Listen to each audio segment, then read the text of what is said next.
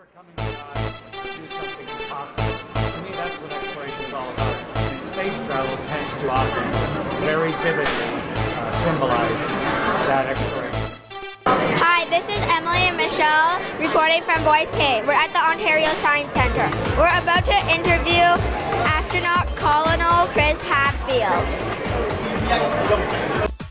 Boys Cave, can I ask you some questions? Emily, I'd be happy to try and answer your questions. Yes, thank you. I recently watched the movie Gravity. What's the chance of the disaster that happened in the movie Gravity happening to the real space station? I saw the movie Gravity also, and the problem they had was some debris from space, some rocks and pieces from space went into their spaceship and caused damage to the spaceship. The International Space Station gets hit by rocks all the time, but little tiny ones like grains of sand, and it has armor on the outsides, so it's protected. But there is a chance, it wouldn't be like in the movie, but there is a chance that a big piece would hit it, like maybe something the size of your fist, and that would punch a hole in the space station. So we practice for that. We practice that suddenly the space station is losing pressure, and we close up hatches and we put on oxygen masks and we get into a safe part of the ship, and maybe we even get into our little lifeboat spaceship, the Soyuz, just in case. So there is a chance, and so we train for it and practice for it so that the disaster that happened in the movie wouldn't happen to us. Is it scary in space knowing that you could die at any moment? Is it scary on Earth, knowing that you could die any moment? On space? No, I'm asking you, is it scary on Earth? Because you could die any Not moment really. here too. Think about it, there are accidents happen on Earth all the time. Think what just happened in Nepal with that huge earthquake. It killed all sorts of people just like that. So the question is, do you allow yourself to be scared all the time or not? Because there's a difference between scary and being scared. That's a personal decision, and it depends how you learn about things. You know, do I live in a place where there are earthquakes? Do I live in a place where there are tornadoes and hurricanes and tidal waves and gigantic tigers and things? What scares me? What do I learn about? And therefore, what have I taught myself so that I don't run around afraid all the time? And it doesn't matter whether you're in Toronto or whether you're on a spaceship. The real key is, what have you learned so that you don't just run around scared? What do you know so that you can decide how you're going to live your life? And you don't want to live a life in fear, whether you're 10 years old or whether you're an astronaut on a spaceship. It's an interesting place to be, but I was never scared because I really understood what I was doing. Has there ever been a conflict on space, like two people don't get along with each other? We don't just randomly take people and show up in space together like they do in the movies. We select astronauts really carefully from all across Canada and all around the world. When I was selected, they had over 5,000 people apply and they only chose 4 of us, and only 2 of us got to go live on a space station. It's really rare. So the crew is put together years in advance, and you train together and you learn how to get along. You're the sort of people that get along anyway. And so by the time you get to space, you know each other really, really well. And you've practiced together for years and years. And you recognize that what you're doing is important. So you put yourself second. You put other people first. And so the conflicts, I flew in space 3 times. I went to 2 different space stations. I lived in space for half a year, and we never once had an emotional conflict. Never once. Partially because of the type of people we are, partially by training, and partially because we deliberately chose not to. Okay, thank you for your time. Thank you very much. Very nice to meet you, Michelle. So what do you miss most when you are in space?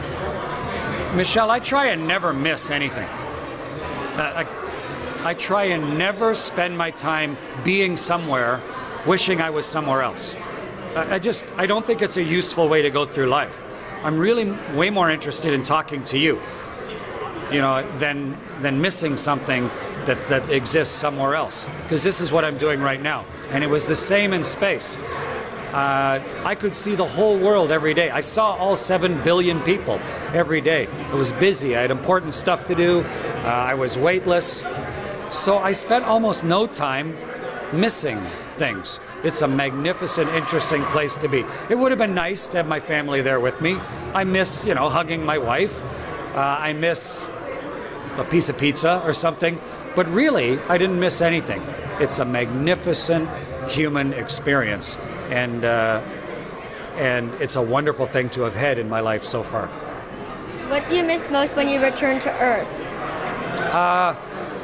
It's the thing that is so different about being in space is that you're weightless. You can fly. It's like, imagine if you got to be Superwoman for a day, where you could fly everywhere you went, and you spent a whole day flying around the city and flying around the world, and then you weren't Superwoman anymore. Would you miss it, or would you just say, wow, I got to be Superwoman for a while, that's pretty special? So I love weightlessness, but I don't dislike life on Earth because I was weightless once. So I enjoyed weightlessness. I enjoyed seeing the whole world, but I went around the world 2,600 times. So it sort of just made me appreciate more who I am right now, rather than just missing it.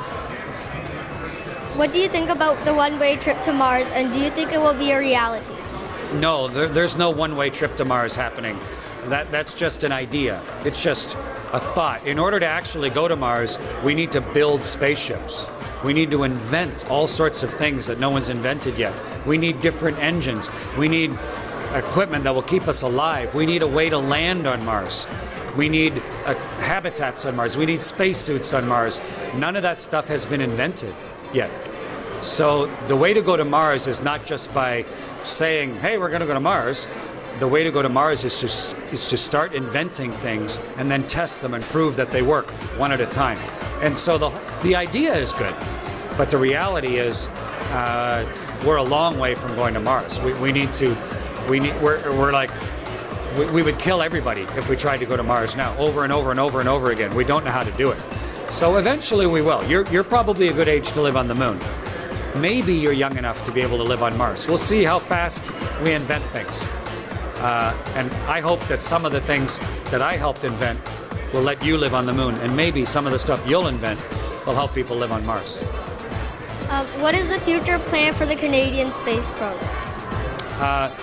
Canada has been a world leader in space since the very beginning, for over 50 years. We were the third nation on Earth in space, and so I think we'll keep doing what we've always been doing. We build satellites that help us, like so we can communicate. We build satellites that teach us about the world, monitoring pollution, looking at how the climate is changing, looking at the ice in the Arctic. We build pieces for other people's satellites, and then we help to explore the universe. And Canadians have been on board lots of different spaceships.